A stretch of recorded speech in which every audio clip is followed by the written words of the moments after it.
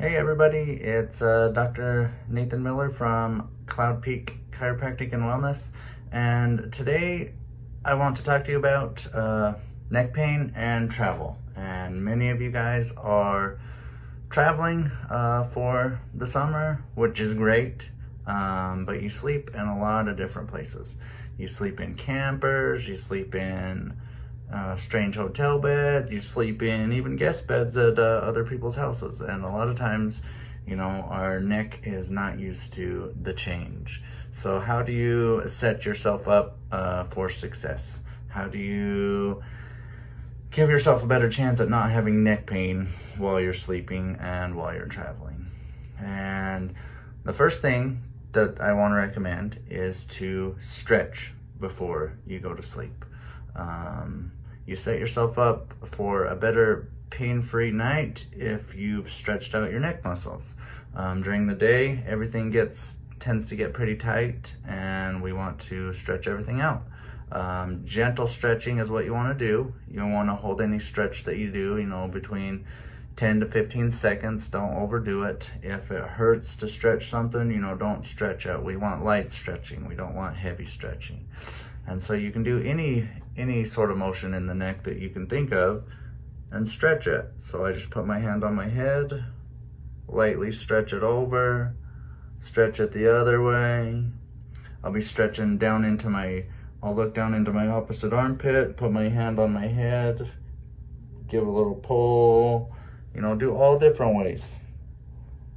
You want to make sure you get everything stretched out. Any motion that you can get in your neck before you go to bed is good. If you do any range of motion exercises like around or any sort of thing like that, turning, then you make slow motions. Don't do anything quick. The next thing that I want to recommend is don't take your phone to bed. I know a lot of us like to have our phone in bed, but chances are that you're looking down at your phone, whether you're laying down and you have your head propped up, or you're sitting up and you're looking down at your phone. Chances are you're looking at your phone at a downward angle. And that is bad for your neck, especially right before bed. You're sitting in the same position for a while, your neck's getting stiff. As well, the light from the phone, causes your brain to think that it's daytime. And so it keeps you awake at night. If you can put the phone down, get into a habit of not looking at the phone while you're trying to go to sleep, then you're gonna have better nights of rest, especially when you're traveling and you're in strange beds. And then the last tip that I wanna give is if you're traveling, take your own pillow. You know your pillow, you know that it works for your neck. I don't know how many times people come in and say, I slept on a strange pillow over the weekend and my neck hurts. Well, just take your pillow.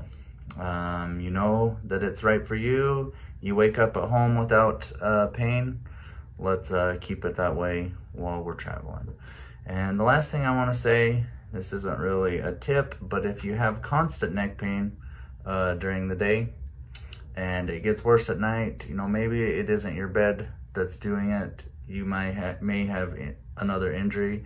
Just come in, let me or Dr. Sarah know, what you're dealing with, and we can tell you how we can help. If you have any questions, just let us know, either in the comments or come in and ask us. We can also provide good information here at Cloud Peak Chiropractic and Wellness.